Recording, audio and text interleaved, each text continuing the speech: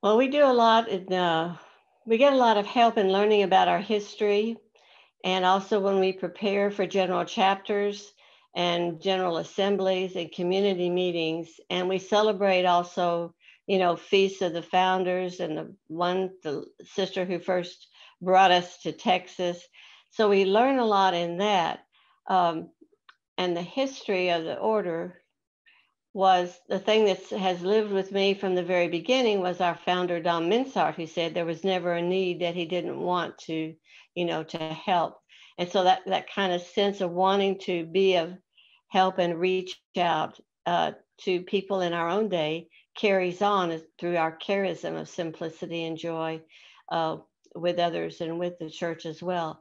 But the history then also reaching out to the other provinces and other continents in Africa and Brazil, in Belgium and Europe, in England, Wales, in Canada, and in Buffalo.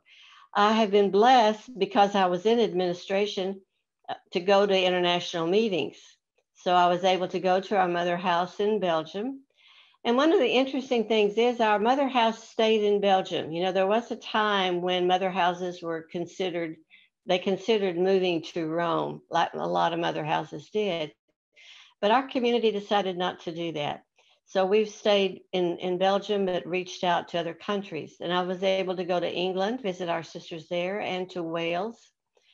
Also, I was not able to go to Africa or to Brazil because of medical reasons, but I was able to go to Canada and to Buffalo and that. So that's been a blessing in itself. It nourishes your prayer life, it nourishes what you read and how you read news that comes in, how you pay attention to what's happening in Congo or Rwanda or Tanzania. And the main event that really affected our community was the genocide in Rwanda, with our sisters being there, and then three of our sisters who I live with now, well, two have died, but they volunteered to go and help there.